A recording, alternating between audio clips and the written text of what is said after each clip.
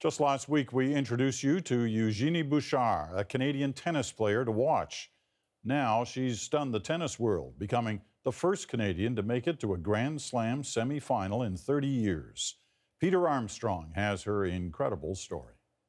Eugenie Bouchard to serve. On center court, facing a former world number one in the quarterfinals of a Grand Slam, it's hard to overstate just how big a moment this was for Eugenie Bouchard.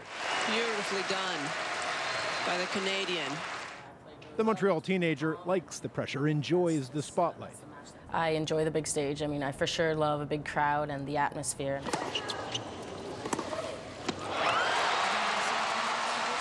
By making it to the semifinal, Bouchard has earned at least $540,000 in prize money. That is more prize money than she's made in the rest of her career combined. Many congratulations. It's your first Grand Slam semi-final. Along with the wins, Bouchard now has to get used to these post-game interviews and the blurry line between athlete and celebrity. You're getting a lot of fans here. A lot of them are male, and they want to know if you could date anyone in the world of sport, of movies. I'm sorry, they asked me to say this. Who would you date?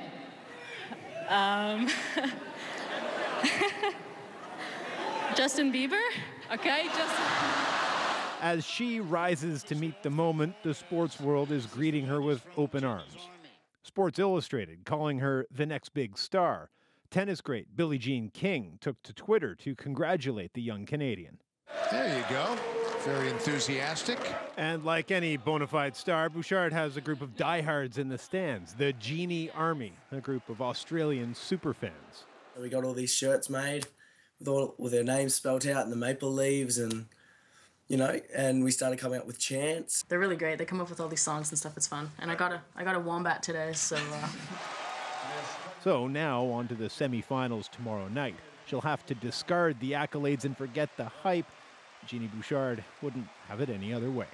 Peter Armstrong, CBC News, Toronto.